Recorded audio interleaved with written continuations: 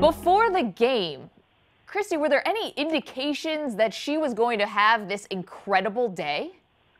You could see it coming. You know, she started off slow, but then as the tournament went on, you could start seeing her personality shine through, and she kind of moved higher up on the field for us. And was an enforcer. She really has always dreamed of winning a World Cup, and you could see this was her moment. And after that second goal, I mean, it was just incredible, and especially scoring from half field and having that vision and confidence to strike that was just, you knew she was in the zone.